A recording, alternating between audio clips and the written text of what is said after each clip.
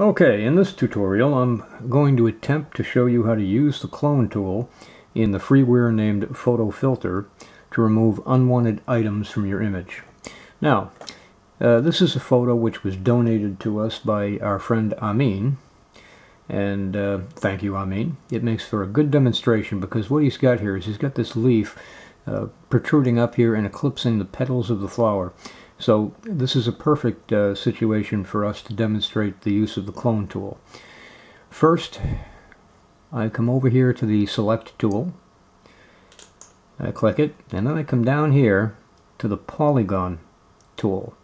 So this is the, we're going to be selecting in polygon format. Now, I can zoom in a little bit on my image, and then I'm going to pick a starting point, which is right here.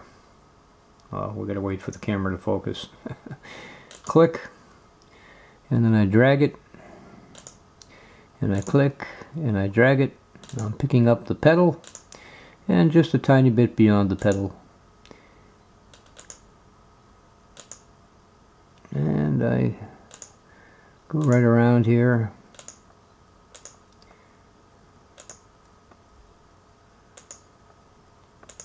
And then I come down, I gotta move over here and drag. I zoom, so I have to drag the frame down. And then I just go like this, all the way down to the bottom, all the way over here to the left. And then I'm gonna drag it up again. And over, and I return to my starting point. When I return to my starting point and click, I now have a scrolling marquee showing me the region that I've selected.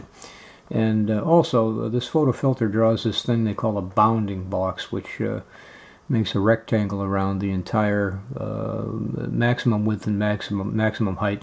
You can leave it there, or you can get rid of it by going up here to selection, and then to, where is it, options, and then checking off the bounding box. And now, boom, bounding box is gone, and you can clearly see the area that you'll be working in. What this selection tool does is it creates this mask. Now, any effect that I apply will happen only in the mask. For example, if I wanted to adjust the brightness,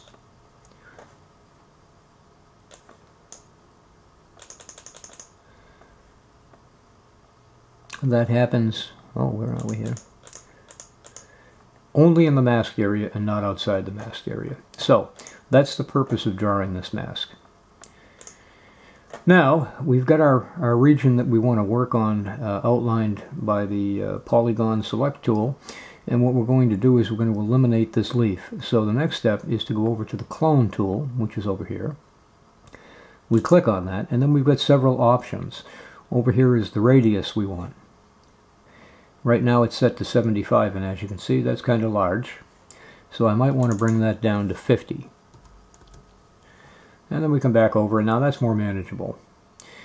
And also there's pressure, and I leave that at full tilt. And then there's other things down here: step, fixed, precise, diffuse pattern. I don't bother with any of that. But anyway, we're going to go with a 50 pixel radius clone tool, and here's what we do. We can, I believe it's hold down the control key. Let's come up here to the flower. I place the cursor there, put the control key down. Now my clone tool shows up. I left click, and I've just selected that area. Now watch, I can drop it here by simply moving the cursor into that area and left click, and boom, there's what I selected. I'm going to undo that because I don't want the flower in there. So that's what the clone tool does. You pick a reference area, put the control button down. Let's go here to the disk. Put the control button down, hold it down, left click. Now you've picked up that area, and you can put it anywhere you'd like. See? There it is. By simply putting the cursor in the new area and doing a left click and dragging it. Now, I want to show you also that we can't, I've selected this disk. I cannot put it out here outside the mask. Watch. Nothing will happen. Everything will happen only inside this mask. And that's why I drew the mask, because when I'm cloning, I don't want to be dragging colors onto the petals. So the mask is going to help prevent me from doing that. Okay, let's get into the cloning. Let's take this color Control, click, and drag it down. Click, click, click. Oh, come on, camera. Focus. See, now around this petal we've got the similar color from over here. Now let's do the same thing here. Control button held down, click, and then click, click, click, click, click, click, click.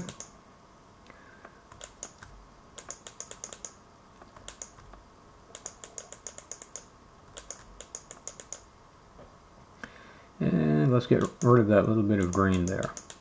There we go. That's all gone. Now what we can do is, now that we've got a little bit of room to work with, we can go back over here and increase that back up to 75. That'll help make shorter work of our work. Now, control button down, held down, left click, control button up, position it here, left click,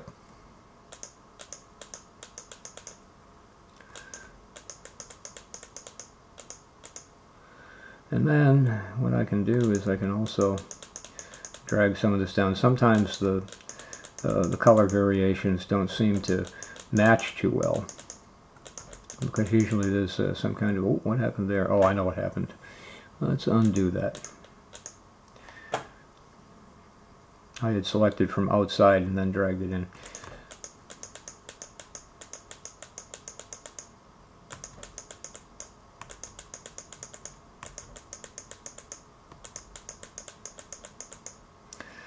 And there we have it.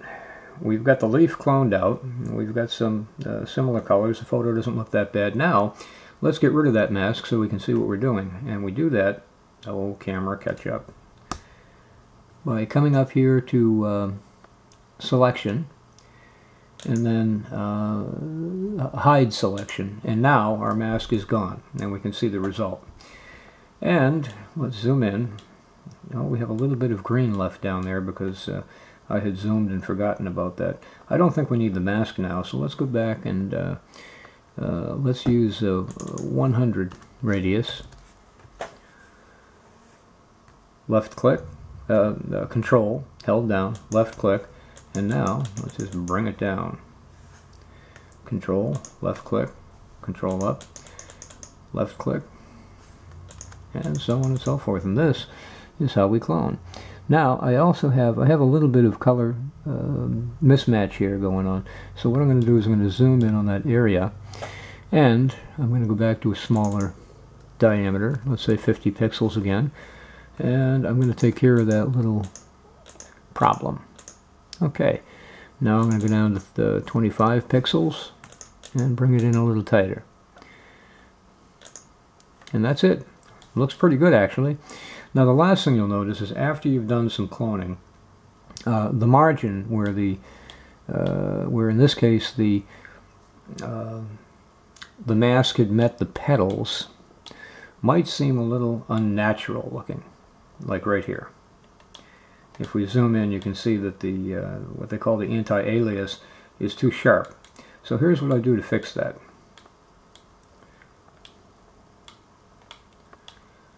Again, using my clone tool, I pick a small diameter, let's say 12. Let's try that. No, that's too big. Let's try 5.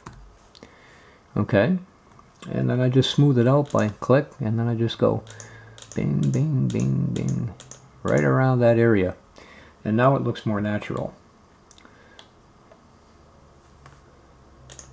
Oh, come on, catch up, camera.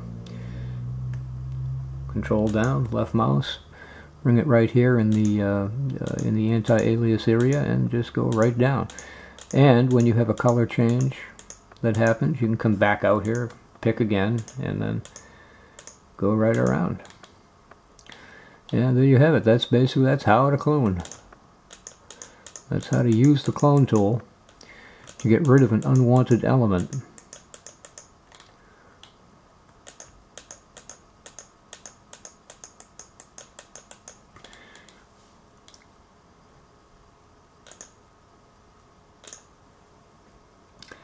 There's our finished product. Now let's save that as a new file so that we can load it up again and compare. We'll call it Amine 2. Now let's load up Amine. I mean 1. Okay, there's the original, and there's the finished version. And that is how easy it is to use the clone tool in the freeware called Photo Filtre. It takes a little practice, takes a little getting used to it. It takes a little bit of knowledge regarding how to draw a mask and then how to smooth it when you're done. But once you've got that all down pat, it should be very easy. I hope you enjoyed this tutorial, and if you have any questions about it, feel free to ask. If I can help you, I'll be happy to. Bye for now.